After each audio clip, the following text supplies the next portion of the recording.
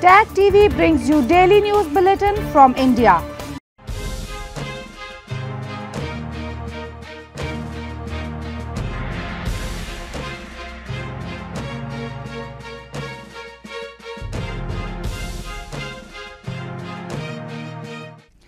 Good evening. Welcome to South Asia Newsline. I'm Lepakshi Khurana.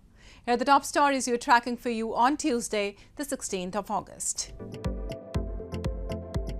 Civilian killed by terrorist in India's Jammu and Kashmir's second attack in 2 days. Chinese military ship docks at Sri Lankan port despite Indian concern.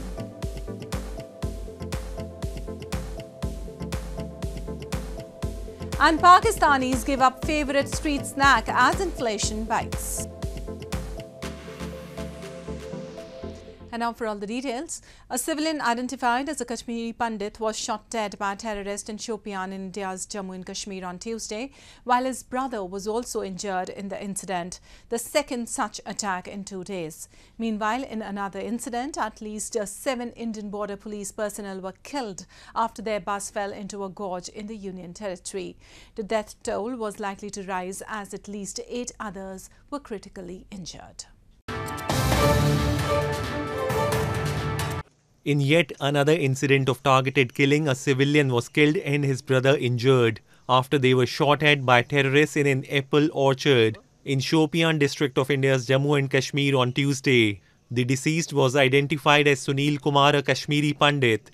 His injured brother Pintu Kumar was shifted to a hospital and the area was cordoned off. This came a day after a policeman and a civilian were injured in 2 separate grenade attacks in the Kashmir Valley on India's Independence Day. At least 25 persons, mainly members of the region's minority Hindu community and non-locals, have lost their lives in targeted killings by terrorists this year. तो फायरों की आवाज़ आ गई है। Fire जब आ गई आवाज़ तो उसके बाद हंगामा उठ गया। हंगामा उठने के बाद क्या हुआ भाई पिंटू पे गोली मार गई है। तो हम भी दौड़ के आ गए। तो हमने जब देखा तो ये बेचारा डेथ हो गया था। एक बुरा जख्मी है। तो उसको फिर के गाँव वाले ने उठा लिया तो उसको उधर ले गए। Meanwhile, in another incident in Jammu and Kashmir, at least 7 personnel of Indo-Tibetan border police were killed after their bus rolled off a mountainous road and fell into a gorge in Pahalgam area. The toll was likely to rise as at least 8 others were grievously injured and were being treated at an army hospital in the Himalayan region. And a Chinese military service ship, Yuan Wang 5, docked at Sri Lanka's Chinese-built port of Hambantota on Tuesday after a delay of several days because of opposition to the visit from India, which vies with China for influence in crisis at Sri Lanka. Reports suggest that Yuan Wang 5 will now berth for only 3 days to stock up on fuel, food and other essentials. The Chinese survey vessel Yuan Wang 5 docked on Tuesday at Sri Lanka's Chinese-built port of Hambantota, a move likely to stoke concern in neighbouring India about the growing influence of its bigger and more powerful rival. Both India and the United States earlier voiced concern with the Sri Lankan government over the military ship's visit. India had opposed the docking of the ship, which analysts describes as a high-tech ship for tracking objects in space, as it fears China could use the port near the main Asian-Europe shipping route as a military base. Foreign security analysts say the Yuan Wang 5 is one of the China's latest generation space tracking ships, used to monitor satellite, rocket and intercontinental ballistic missile launches. The Pentagon says the Yuan Wang ships are operated by the Strategic Support Force of the People's Liberation Army. Hours after the ship docked, a Sri Lankan cabinet spokesman said the island nation was working to ensure there was no friction between friendly countries. Hope and request China, our long-standing friend, to assist us in restructuring our debts and secure an IMF bailout as soon as possible and provide with some meaningful bridging finance. Sri Lanka, which needs the support of both India and China as it struggles with its worst economic crisis in decades, initially granted the ship permission for a 5-day replenishment stay in Hambantota from August 11. It later asked China to delay the vessel's arrival, citing the need for more consultations. Before the arrival of the ship, India gave Sri Lanka's Air Force a Dornier 228 aircraft for maritime surveillance, Reports suggest that Yuanwang 5 will now berth for only 3 days to stock up on fuel, food and other essentials. China Merchants Port Holdings signed a 99-year lease in 2017 to operate the deep-sea Hambantota port. Chinese Foreign Ministry spokesperson Wang Yanbin said the Chinese ship was not interfering with any other country. And the Taliban marked a year in power on Monday with celebrations by the group's fighters and leaders as Afghanistan struggles with rising poverty, drought, malnutrition and fading hope among women that they will have a decisive role in the country's future. Some people fired celebratory gunshots in the air in Kabul and Taliban fighters gathered, waving the group's black and white flag to mark a year since they marched into Afghan capital Kabul after a stunning series of battlefield victories. A few hundred people, including supporters, soldiers and officials, gathered at the square in front of the US Embassy to mark the day. In a ceremony attended by Taliban government ministers, Acting Foreign Minister Amir Khan Muttaqi said their rule had brought security where the United States had failed, and said the group wanted positive relationships with the world.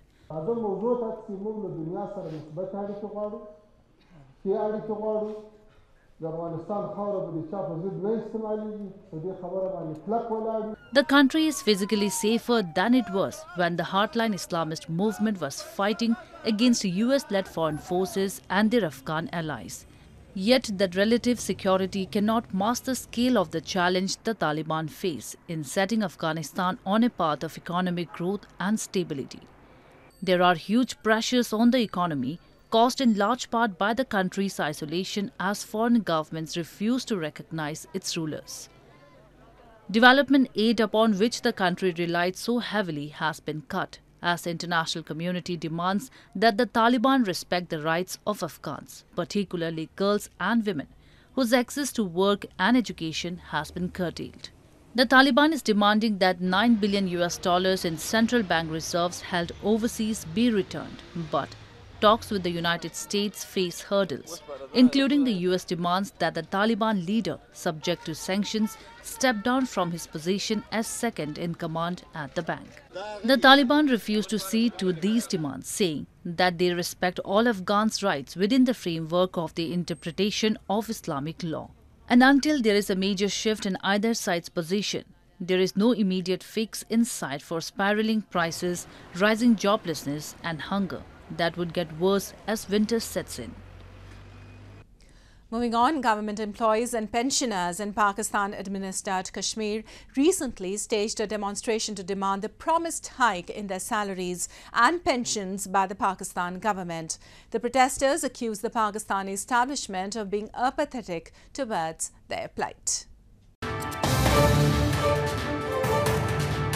Several government employees and pensioners in Pakistan-administered Kashmir recently held a protest to demand an increase in their salaries and pensions from the Pakistan government. The protesters said they were promised at least 15% increment in their salaries from July, but Pakistan government, even after passing the notification in the budget, did not raise the salaries. They said the soaring inflation has already shaken their domestic budgets, but Islamabad has remained apathetic towards their plight.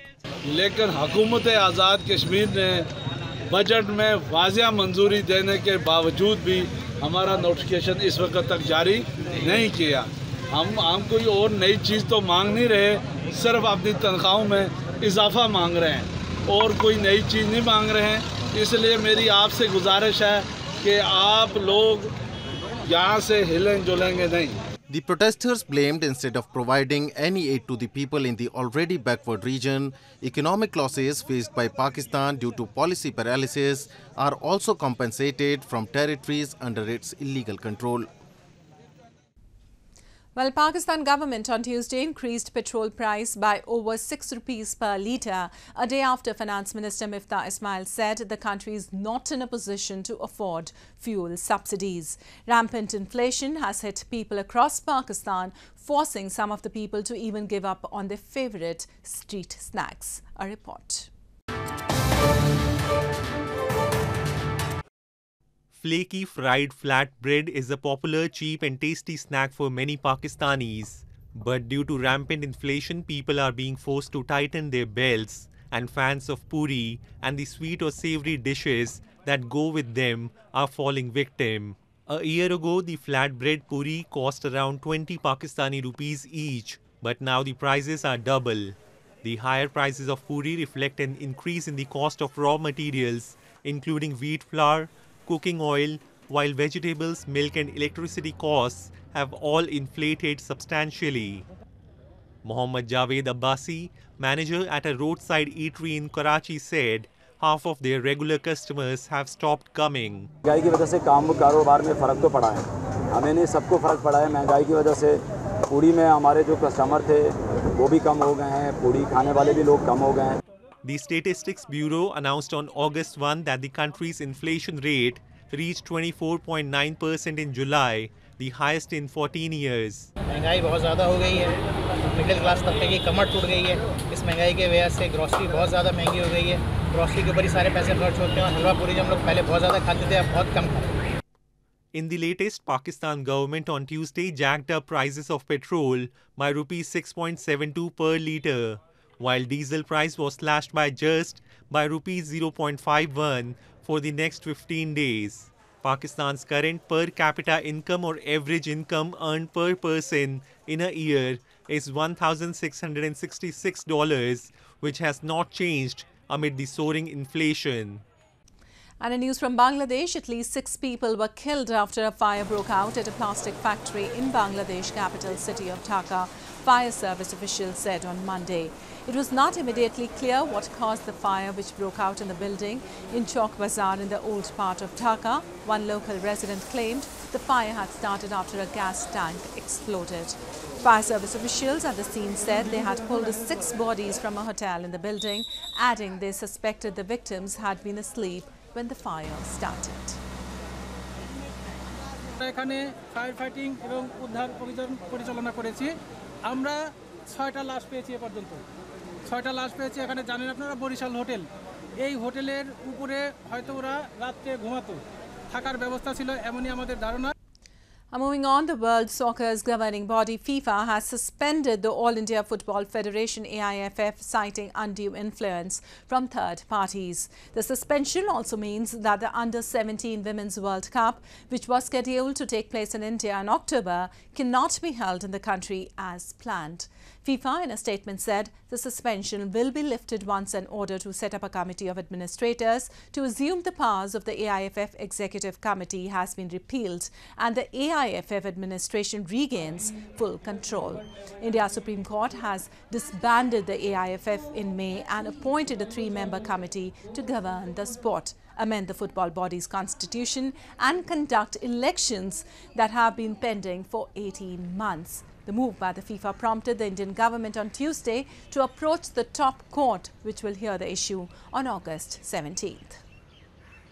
Indian national team खेलेगी नहीं तो ranking पे तो असर पड़ेगा, तो repercussions तो ठीक नहीं है, but as I said I am N optimist कि ये कल परसों तक सारा सॉर्ट आउट हो जाएगा. Well, the small Parsi community in India's western Mumbai celebrated their traditional New Year, Navroz, by offering prayers at the Fire Temple in the city on Tuesday. The occasion was celebrated after a 2-year hiatus due to COVID-19 pandemic. Members of the Parsi community or Zoroastrian celebrated their traditional New Year Navroz by offering prayers to their prophet Zarathustra at their places of worship in India's western Mumbai city on Tuesday. Navroz is celebrated on the first day of the Farvardin, the first month of the Zoroastrian calendar. On this day, the Parsis decorate their homes with the floral garlands and chalk designs. There's usually a community get-together in the evenings when all the members congregate to celebrate the occasion. We are trying to make it up for the last 2 years.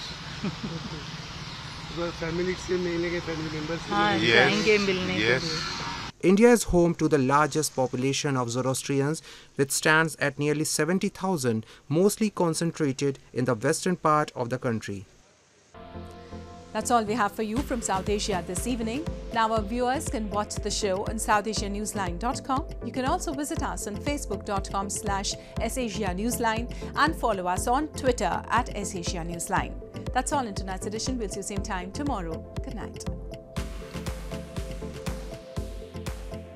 Subscribe TAG TV YouTube channel and press the notification button.